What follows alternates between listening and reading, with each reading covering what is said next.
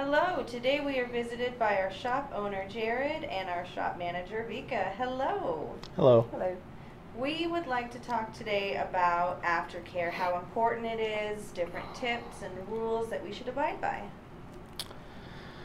So I'm going to go over, obviously, if you were putting the bandage on, cleaning it and putting the bandage on, doing the aftercare at home after the tattoo is done.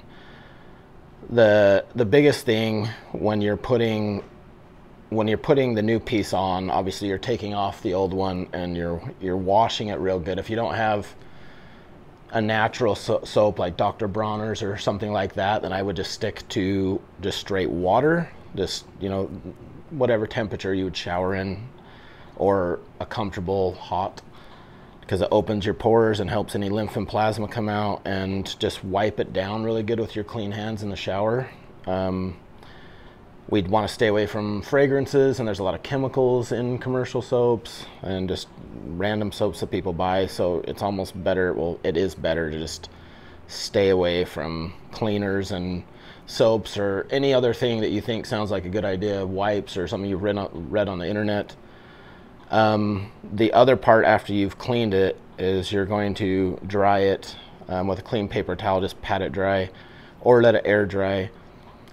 And then the next important step is to make sure you have at least 2 inches of the bandage to go around the outside, because as the tattoo heals, it's going to weep lymph and plasma, and it's not going to stick to the actual tattoo. So we want to have a good amount of skin to adhere to around the tattoo.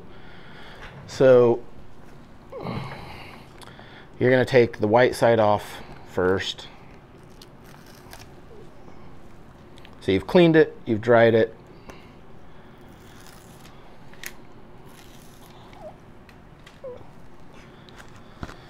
And then you're just going to center it, and,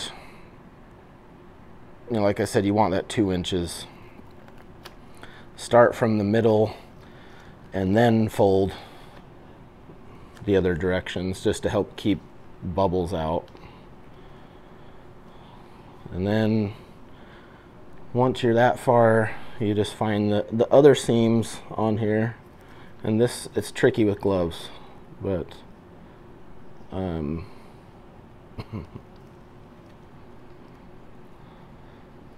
it's easier obviously if you're doing it at home.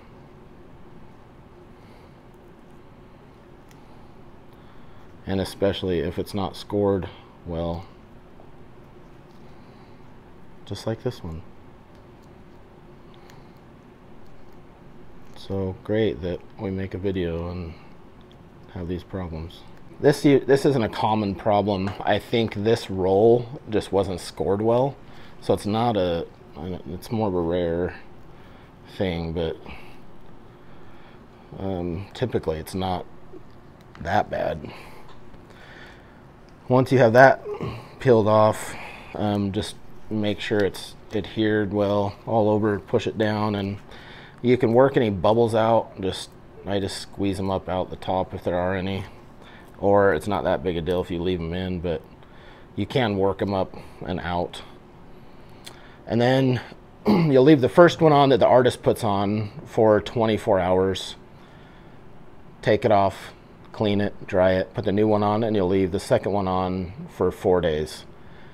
You don't want to use anything underneath it, especially petroleum-based products like a lot of people do, or read that Aquaphor and these other petroleum-based products that shouldn't be being used on broken skin are a horrible idea, and you can have weird reactions, especially underneath the bandage. So you just want to do it just like we showed, and nothing underneath, and let your body do the job, because this was originally designed for burn victims. It uses your own lymph and enzymes to heal, and it works really well if you follow the directions. And that is all. Excellent. Thank you for your time, and I appreciate your instructions. Thank you.